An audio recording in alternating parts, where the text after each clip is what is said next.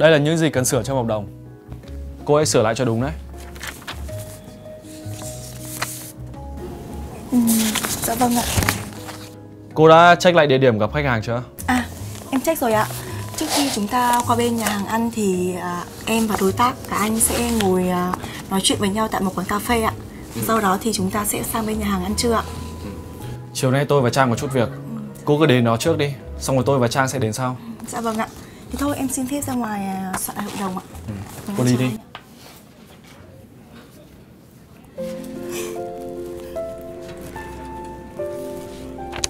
Eo ơi, thích thế. Lần này á, mình lại được đi gặp đối tác với sếp rồi. Quả này mình phải mặc một cái gì thật độc đáo mới được. Chuẩn bị thôi. Đi. À, Trang ơi, tao nhờ xíu. Này, mày chọn cho tao cái túi nào xem đẹp không? Cái này thì tao đeo nhiều rồi này. Và cái này thì nó cũng không phù hợp với cái váy tao đang mặc, xấu. Cái này thì hơi rườm rà, gặp đối tác sang trọng thì không thích hợp. Cái này mà cái này thì tao cũng đeo mấy lần rồi. Chán thế. Chẳng có cái túi nào đẹp cả. Có gì mà mày cứ quan trọng hóa thế? Gặp khách hàng nhiều lần rồi chứ có phải lần đầu tiên đâu. Gì mà cứ cuống cả lên. Mày chẳng biết cái gì cả. Là con gái thì phải luôn luôn xinh đẹp. Mà biết đâu đi gặp đối tác cùng sếp, có khi lại gặp được anh nào đại gia ấy. Tao nhớ là cái túi này mày mới mua mà đã dùng được mấy lần đâu. Túi chứ có phải quần áo đâu mà mày lo. Kệ tao. Tao mà đeo cái túi cũ nào ra đường ý, tao còn chẳng dám nhìn mặt ai ấy. À mà này, tao mới xem được cái em LV đẹp lắm mày ạ. Đây này. Thấy chưa? Mà cái bản này là cái bản limited đấy. Xuất sắc. Công nhận đẹp thật. Nhưng mà tao gom mãi chẳng đủ tiền ý. À, hay mày có tiền không? Cho tao vay ít. Công nhận là cái túi này nó đẹp thật. Thế mày còn thiếu bao nhiêu? Cái em này thì cũng hơn 2.000. Mà tao gom mới được có 1.000 thôi. Cho tao vay đi. Mày có bị làm sao không đấy? Chỉ là một cái túi mà đắt như thế. Ôi giời ơi, mày chẳng biết cái gì cả. Mày nhìn xem, đẹp long lanh thế này cơ mà. Thôi, có tiền thì tao vay đi. Cuối tháng lấy lương tao giả. Nhưng mà tao lấy đâu ra tiền? Đến tiền ăn còn chẳng có nữa là. Chán mày lắm. Thôi, đi đây.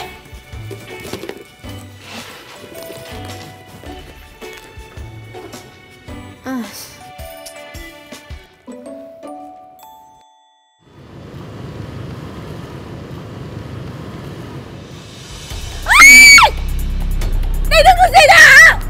Xuống.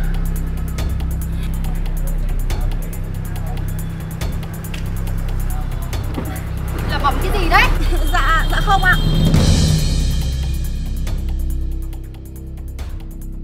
Ơ, cái túi LV. Ôi, cái bản limited mùa hè năm nay mình thích, trời ơi. Nào mới đẹp đó. Biết bao giờ mình có tiền mua chứ. Suốt đời đi làm thư ký này á mà success.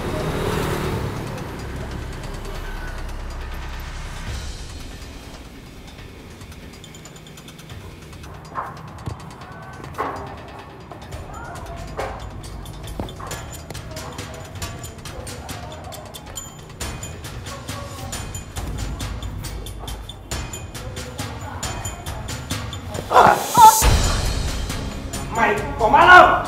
Dạ, xin lỗi ạ.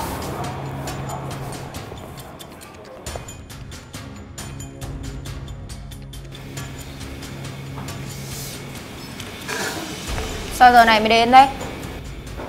Em vừa đi thu tiền khách về.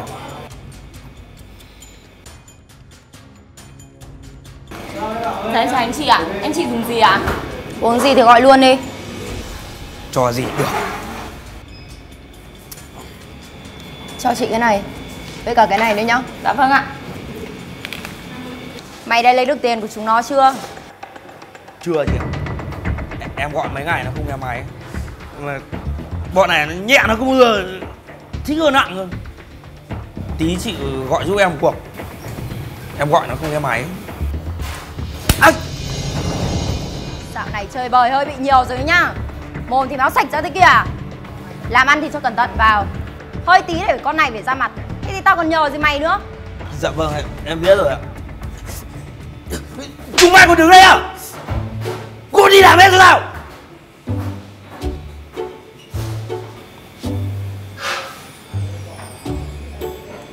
Thế mày không đi luôn nhưng mày còn ở đây làm gì? Dạ vâng, em đi. Đồ còn chưa gọi.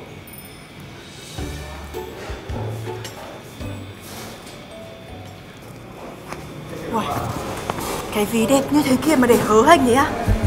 Tiếc thế. Dạ em chỉ uống nước ạ.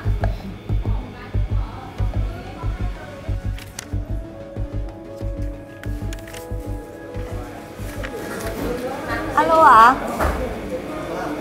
Dạ, em đến rồi anh ạ. Khách đến trễ ạ. Dạ vâng, em đợi một chút không sao đâu ạ. Dạ vâng ạ. Tưởng có tiền có quyền mà hành người khác à? Bắt mình phải chờ đợi với chứ. Mình mà cứ thử đi muộn 1 phút thì xem. Bực cả mình.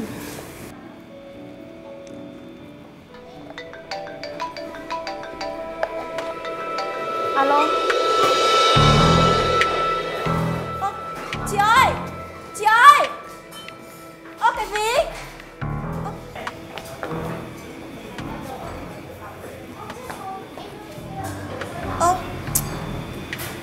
Vừa thấy chị ta ở đây xong đi đâu mất rồi nhỉ?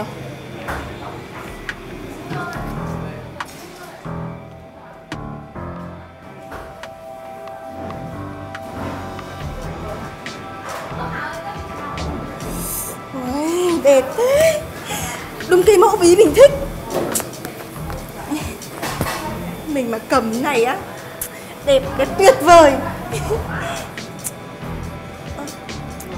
Mà sao cái chị kia mãi chưa quay lại nhỉ?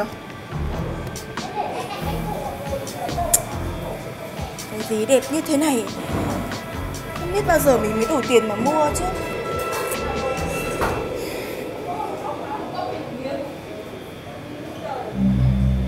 Hình như là chị ta không quay lại. Đúng là ý trời. Đúng cái ví mình thích luôn.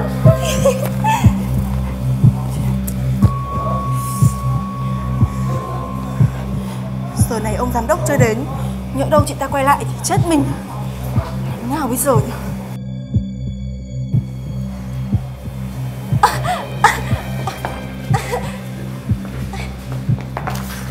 Anh ơi! Dạ, giám đốc! Anh ơi! Bây giờ cũng đến giờ ăn trưa rồi, hay là mình quay thẳng bên nhà hàng luôn được không anh? Không được. Khách hàng đã hẹn mình ở đây rồi thì mình phải đợi họ đến rồi mình mới đi được. Có việc gì à? Sao mày vội vàng thế? Không. Thì bây giờ mày xem này, cũng hơn 12 giờ rồi. Hay là để em gọi điện cho bên khách hàng, bảo họ qua nhà hàng luôn được không anh? Họ là khách hàng của mình phải tôn trọng ý kiến của họ. Không phải muốn đổi là đổi được. Em cũng suy nghĩ thế nào cho thuận tiện cả bên mình và bên khách hàng thôi anh ạ. Chứ bây giờ mà khách hàng đi qua đây thì người ta sẽ mất công đi lại. Thôi mình cứ di chuyển sang bên nhà hàng luôn anh ạ. Nhỉ? Sao nhỉ? Dạ vâng ạ, em thấy Ngọc nói cũng hợp lý anh ạ. Thôi được rồi. Bây giờ mình qua nhà hàng nhá. Dạ vâng. Thôi đi thôi anh, đi thôi. Đi. Alo. Thế đã thu được nợ chưa? Thế nhá. Chết rồi. Cái túi mình vừa để đây xong đã đông mất rồi.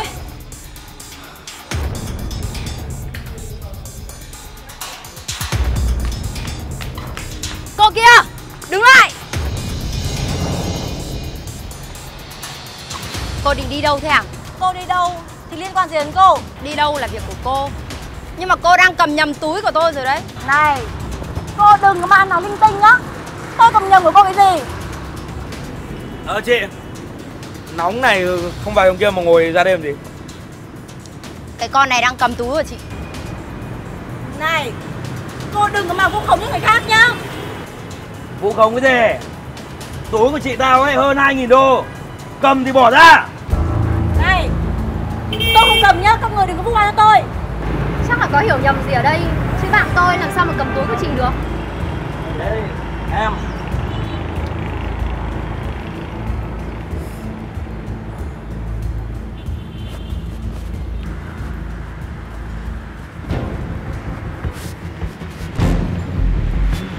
Sao? Không phải tôi đúng không? Tao đã bảo là không phải tôi rồi cơ mà. Con danh con này, mày đã ăn cắp rồi mày còn lại la làng à? Mày nhìn cái gì đây? Tôi... Cô lấy khi nào ấy thì cô tự biết. Hôn thì nhả ra đây. Nuốt của tôi không dễ như thế đâu. Có phải cô không Ngọc? Dạ, không phải em ạ. Chỉ là một chút hiểu lầm nho nhỏ thôi ạ. Anh cứ để em giải quyết. Cô ta là gì của anh? Cô ta là thư ký của tôi. Thư ký của công ty gì mà lại tuyển chọn cái con ăn cắp vặt như thế này? Này, cô đừng có mà vu oan cho người khác nhá. Tôi lấy của cô bao giờ hả? Lấy bao giờ? Chứng cứ rành đây rồi. Cô còn muốn như thế nào nữa? Cô... Thế đây là cái gì? Cô... Tốt nhất đấy, nên trả lại luôn túi cho tôi. Thì tôi coi như chưa có chuyện gì xảy ra. Chiếc ví này có phải của cô không? Dạ... Ngọc, sao mày lại có cái ví này? Dạ, cái chuyện này chỉ là hiểu lầm thôi ạ. Mọi chuyện không phải như mọi người nghĩ đâu. Vừa nãy là trong quán là cái ví của chị rơi xuống đất. Thì là em nhặt lên giúp chị đấy. Chứ thực sự là em không phải lấy chồng của chị ý. Chị ơi, chị có hiểu không? Mọi người hiểu không? Trang, mày có hiểu không? Anh Hoàng, anh có hiểu không? Ở đây, em gửi lại chị ạ. Cô cũng xinh đẹp, ăn mặc thì tranh xả như thế mà lại mắc cái tật 2 ngón à? Nhảy đồ người khác như thế là sống lỗi lắm em ơi. Này, chị đừng có vu oan người khác nhá. Chẳng qua ấy là em tốt, em nhặt giúp chị thôi. Chị có hiểu không? Anh có hiểu không? Anh có hiểu không? Trang có hiểu không? Anh Hoàng có hiểu không? Đấy, em tốt mà. Hiểu cho mày á? Cái loại vừa ăn cắp vừa la làng như mày mà đòi hiểu à? Hả? Camera còn ghi lại hết hình của mày rồi. Mà cái định chối cãi cái gì? Chuyện của mày ấy giải quyết luật rừng không được thì tao cho ra pháp luật. Mày có cầm xin lỗi người ta một câu đi. Mày thì làm sao đấy? Mày nói như thế khác gì mà tao ăn trộm của chị đấy. Tao chỉ nhặt giúp chị đấy thôi nhá. Mày có hiểu không? Mày là bạn thân của tao cơ mà. Thế mày giấu khư khư trong người mày làm gì? Từ nãy giờ hỏi không bỏ ra. Tôi... Nhân viên của anh thì anh tự giải quyết đi. Ví của tôi thì cũng chỉ có 2.000 đô thôi mà. Nếu mà thích ấy thì tôi mua lại cái mới. Nhưng mà đàn bà con gái ấy mắc cái tật 2 ngón thì chỉ có đi đầu thai kiếp khác thôi. Đi thôi anh em. Loại ăn trộm ăn cắp, lần sau mà còn một lần như này nữa tao chặt tay. Anh ơi, thực sự là mọi chuyện là không phải do em lấy đâu ạ. Anh phải tin em. Ngọc, mày có thích cái túi ấy đến mấy thì cũng không nên làm như vậy. Từ mai cô không phải đi làm nữa. Cô hãy đi khỏi đây trước khi mà công ty đối tác đến đây. Đừng để làm mất uy tín của công ty nữa. Em biết em sai rồi. Anh ơi, anh tha lỗi cho em. Anh đừng đuổi việc em mà anh. Cô đi về đi. Cô không còn là nhân viên của công ty nữa. Anh Hoàng. Trang ơi. Thôi, mày cứ về nhà trước đi đã.